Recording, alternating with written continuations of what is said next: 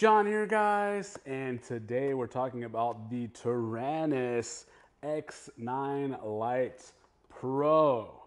That's right, this is the latest edition of this new radio put out by Taranis, and it has a few welcome features that were absent in the initial release of this radio. But does it have all of the features to truly be able to call this the Pro version of the X Lite? And is this a release by Taranis or not? Because this is an FrSky URAV collaboration. So what is this thing? Well, the most notable features that are included in this release of the X9 Lite are the inclusion of Hall sensor gimbals. Now you'll notice these are not the sticks that come on this radio. It comes with these pokey little things that are basically miniature medieval torture devices for your thumbs. I'm gonna get medieval on your ass.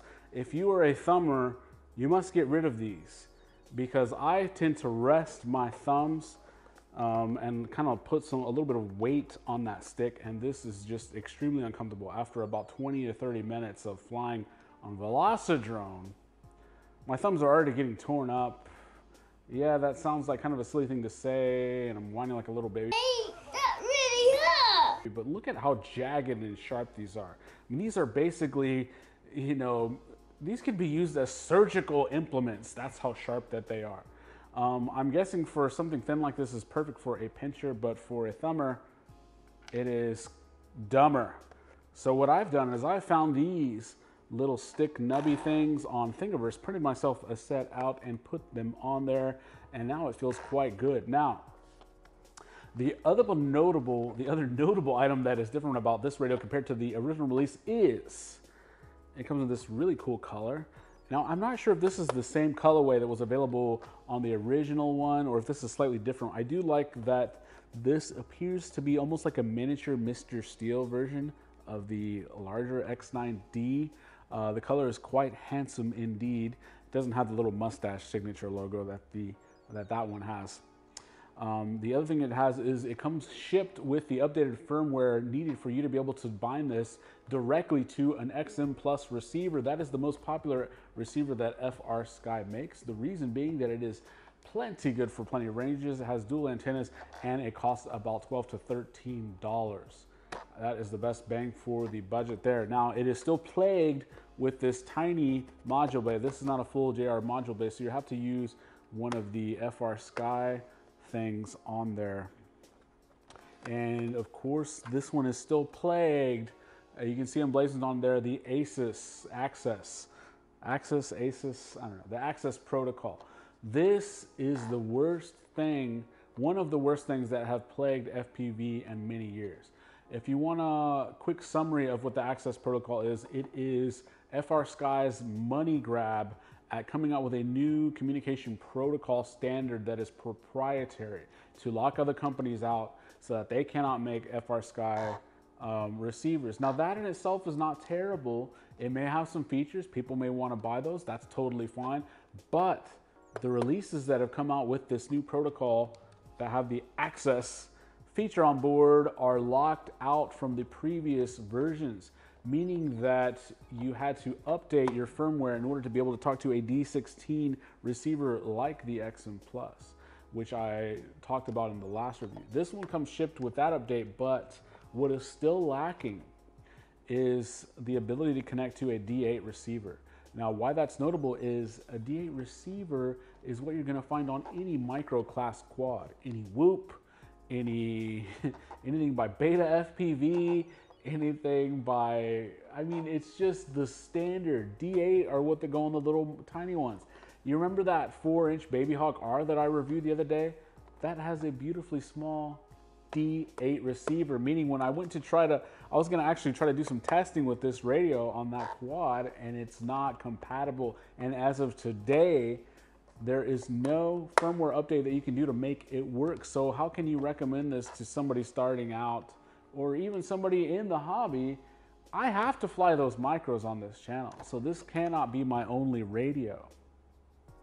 Now, I also have the QX7S. This has been my main radio for the last few years.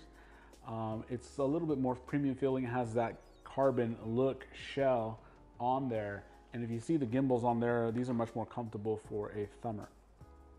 Now, the QX7S is essentially the Pro equivalent. Comes with Hall sensor gimbals. It comes with this nicer case, comes with a battery and a charger. The other thing it comes with is this case. And this case is proven, even though it's a little bit large, it's proven invaluable to be able to move my gear around. This one comes with no case, which, if you're gonna call it Pro, I really wish that it did.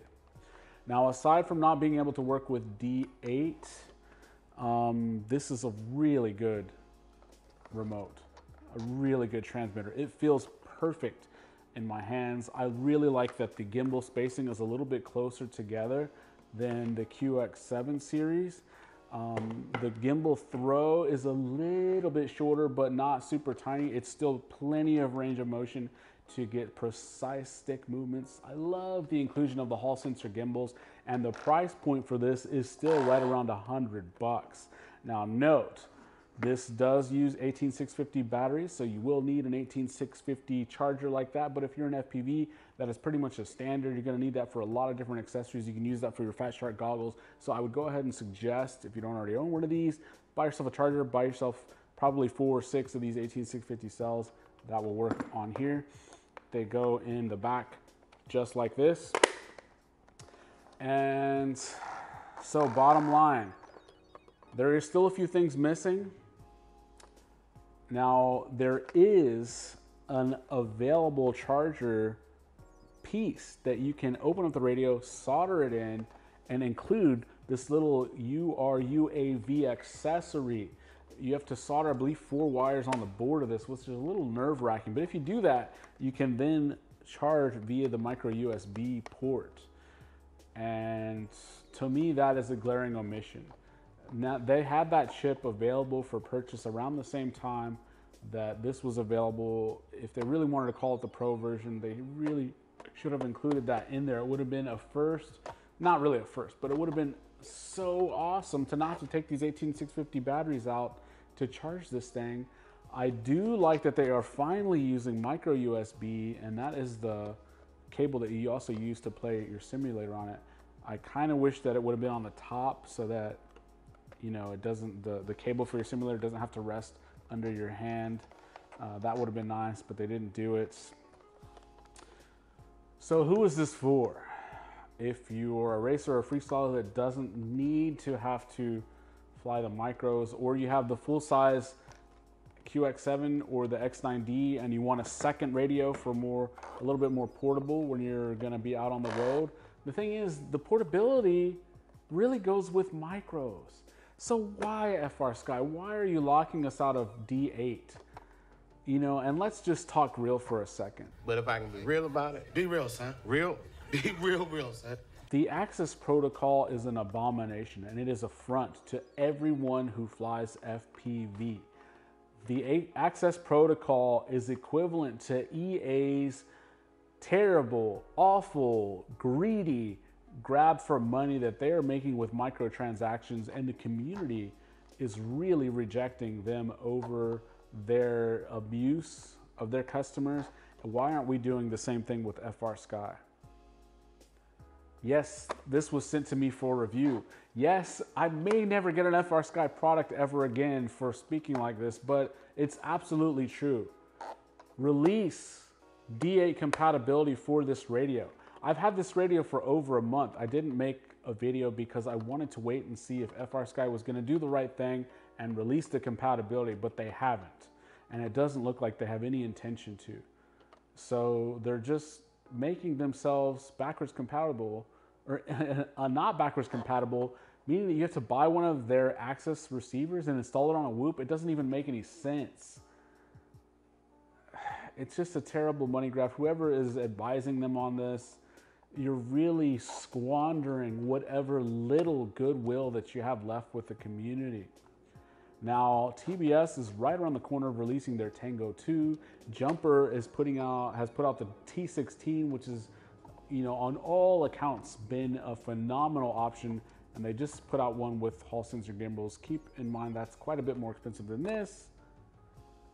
But if this had D8, this would be a hard recommend for anybody getting in the hobby, or anybody that wanted a second radio, or anybody that wanted a smaller radio, or anybody that wanted to try something to be a little more comfortable in the hand, but it doesn't have it. So who can I recommend this to?